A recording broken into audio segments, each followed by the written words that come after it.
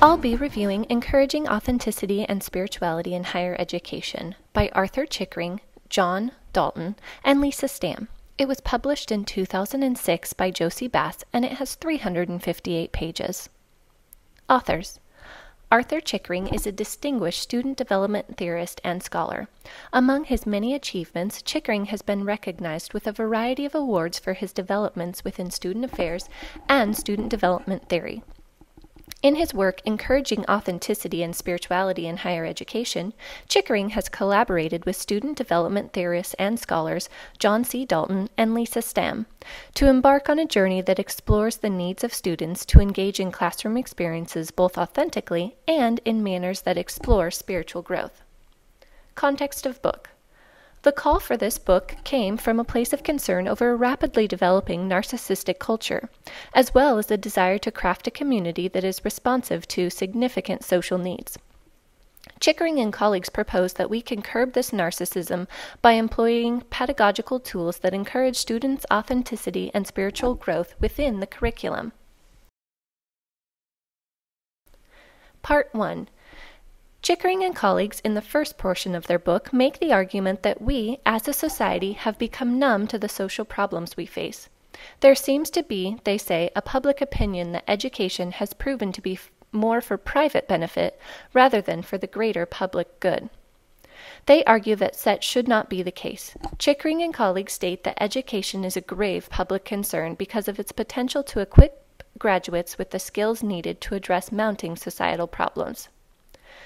They further argue that students enter college in part out of a desire to explore who they truly are as human beings and their role in the world. Therefore, classrooms and other collegiate experiences can be used to integrate concerns for social issues and hopefully help decrease social problems in the future. Part 2. In the second part of their book, the authors argue that colleges, both 2-year and 4-year, need to add greater emphasis to issues of spiritual growth, authenticity, purpose, and meaning. They support this by noting that the life of the mind is not separated from the life of the spirit. In their arguments, however, they recognize that these topics, spirituality and authenticity, are much contested in collegiate circles. Colleges once founded in religiosity have become secular. As a result, students have had a sense of fear and disclosure around the need for spirituality and authenticity in higher education.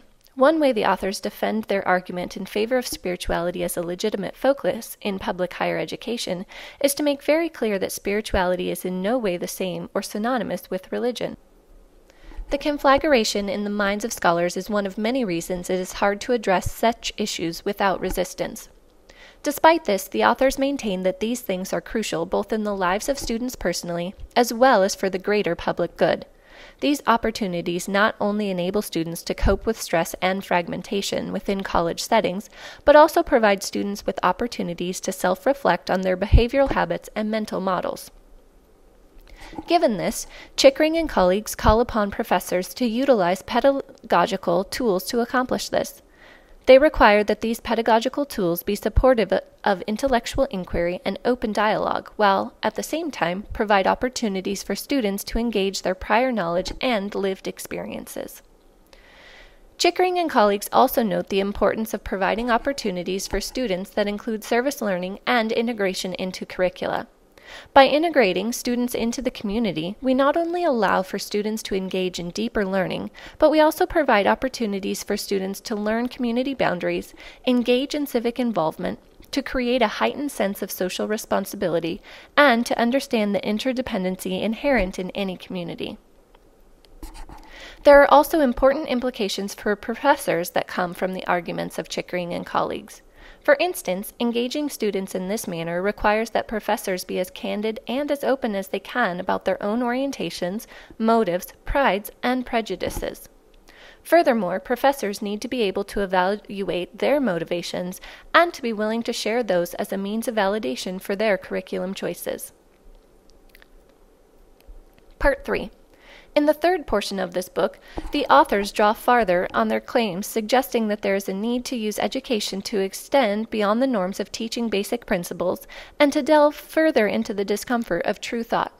They recognize that this is indeed going to be a complicated process, which will call upon educators to continually build these ideas and to plan sustainable efforts. We can begin, they say, by creating safe places in classrooms where all feel included. Furthermore, the authors note that the importance of educators operating from a place of leadership that is different from the business model of leadership. Rather, they contend that as educators there is a need to transcend the status quo and operate out of our own personal vision and conviction in ways that encourage and empower others. Strengths. The most useful portions of this book, we feel, are the myriad examples of institutions already attempting to integrate and establish the concepts put forward by the authors.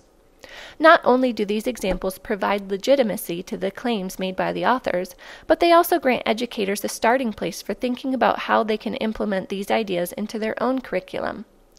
The examples are based on many different forms of higher education, allowing many avenues of change for those interested. Essentially, one can usually find a model that will give a place to start, no matter what form of higher institution one teaches at. Challenges. While this book draws their points with precision, we worry about the receptivity of educators in spaces of higher learning. As the authors discussed, there is a great tendency to dismiss ideas of creating spiritual selves within academia. Thus, professors from a strict objectivist perspective, despite the many valid points the author makes to the contrary, might see this work as not relevant to higher education. We would argue that a dismantling of this objectivist perspective is necessary before movements such as these can be instituted on a broader scale. Conclusion.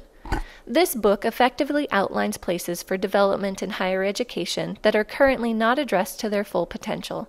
Specifically, this book calls for a transformation of higher education from a place that engages in transactional learning into a place of transformation for the whole student. For us, this book accurately sheds light on flaws we have experienced ourselves in collegiate experiences. In our experience, there is a great need to divert away from curriculum that is based solely on rational empiricism and to move toward teaching the whole student.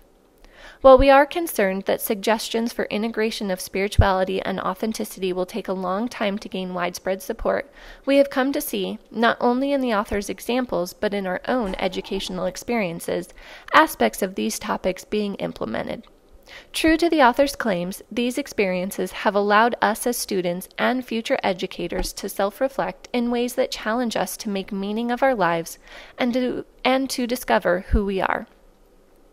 If these ideas continue to gain ground, we feel they will, indeed, create positive change for the greater social good.